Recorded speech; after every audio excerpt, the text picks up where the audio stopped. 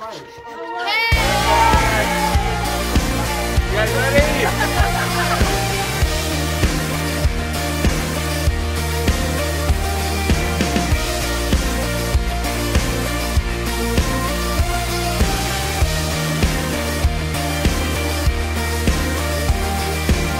Who breaks the power of sin and darkness? Whose love is mighty and so much stronger? The King of glory, the King above all kings.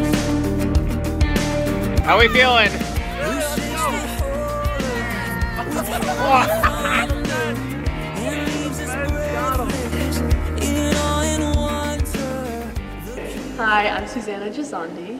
My name is Billy McFadden. Hi, my name is Seth Mangum, and I'm one of the advisors of the senior class. My name is Marco. What did you do while on this trip? So on this trip, we had a ton of service planned for each day while we were there.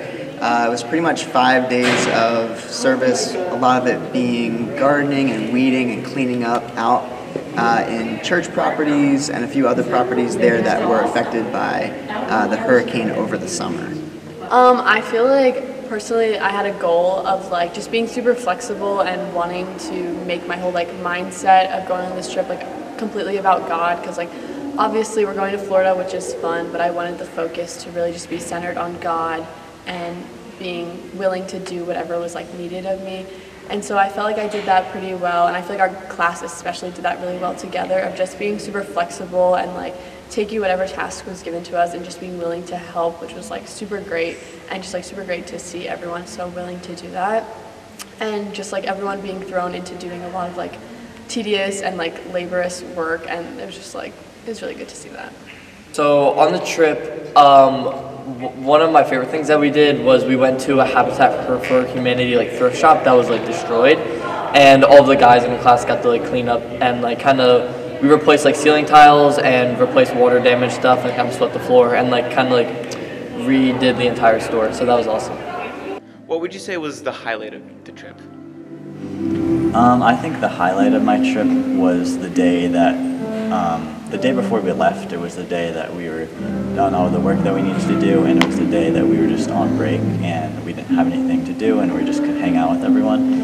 And that was the day that we just all got to go to the beach together, and we all just got to relax just as our last day, just in Florida, and just enjoying the weather and just enjoying like each other. I think that was my favorite part, because it was just, we're all just having a great time together. I feel like our class just kind of was unified during the trip, and I think just like, you know, when we weren't doing work even, I think we were all just having a good time, and even while work too. And I just think like the highlight for me was just like that day we're all just together and just got to go to the beach, got to hang out with each other just, you know, before we all went back home. Yeah, so a highlight for me, there were a few, but one of the biggest highlights for me was probably seeing the places that we served, hearing from the people that were there, and seeing how thankful they were for our service. It just meant so much to them that we were there, that we were helping in any way, and hearing their stories, hearing their testimonies about how bad the hurricane was for them and how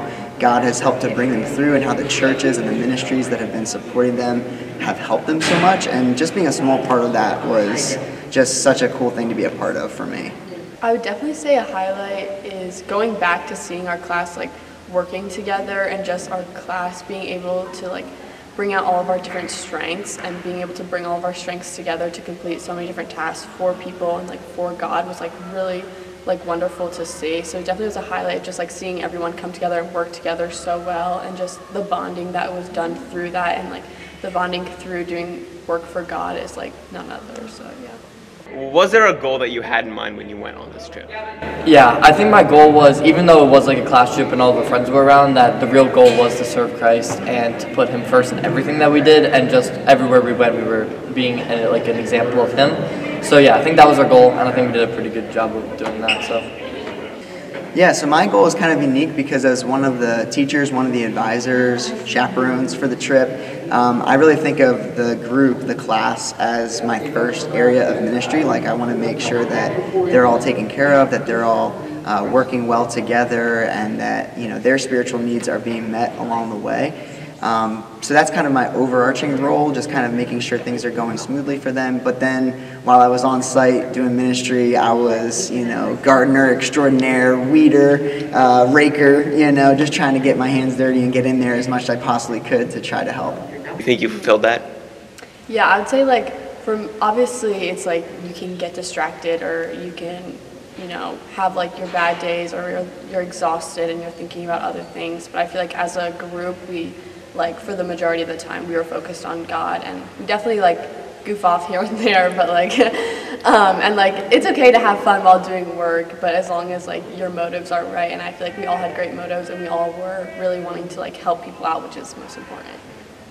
Yeah, I think this was one of those great trips where I could just see the class of students serving one another, as well as serving the places, and just being a part of that, just overseeing some of that, making sure that the logistics were going well, and driving students there was kind of part of my job. But seeing that happen, I think we did definitely accomplish the goal of serving on this trip.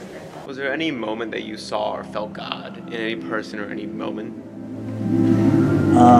Yes, there was this moment where we all one day were going to this farm, and a guy says hi to us, and he seems very sweet at first, and he's saying hello, you people are so beautiful, and hello everyone, and just how are you doing? And soon after that, he just brought us all into the building, was kind of just preaching his teachings. We found out later that he was some religious leader of some sort, and he was just preaching these teachings that were not appropriate. He was just talking about the wrong things, definitely not something that I think us as Christians would ever want to be in, and it was just an uncomfortable situation. And that's when one of our Praying Pelican leaders, Steph, she just kind of stepped up and said this language is inappropriate, I think we need to stop here. And that's when it kind of escalated a little bit, and one of the guys just started cursing her out, and everyone else just kind of got up and left from there. She even got the chance to spread the gospel with them, and she even got the chance to just share her faith and to share God's love with them. And I just think that was so admirable, and I definitely think that's such a great example of how we can spread the gospel, and how we can turn a sour situation and make it into something good, and make it into spreading the gospel and just sharing the love of God. And after that, we all got together and we prayed for them. We prayed for their salvation and their souls. At the end of the day, we got to spread the gospel with them, and we got to pray for them. And I think that is a good example of just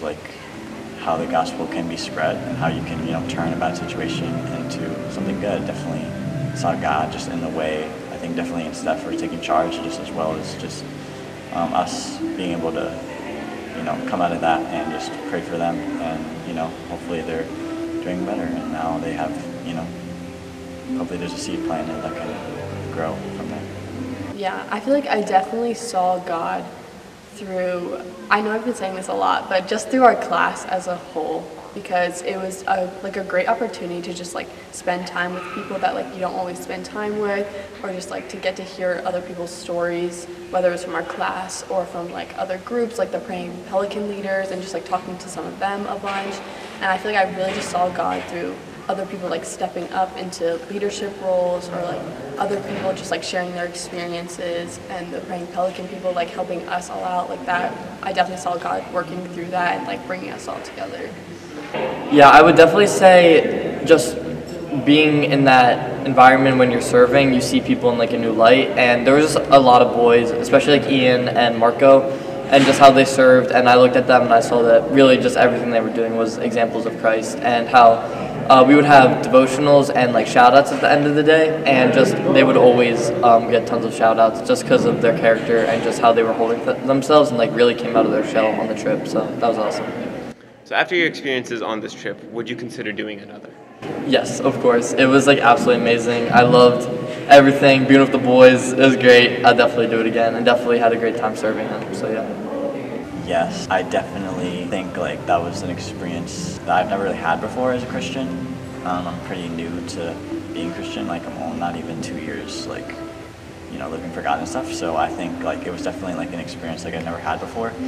And it just felt really good to serve, feels so good inside, like to help people out and just to be kind. And like we all like are able-bodied people and we're all able to help. And I think like helping out is just so awesome when you can just like do something nice for someone. Like that's kind of, I think the love of God is just like spreading kindness, spreading like joy, and just helping out people, you know, when they need it, and just spreading love.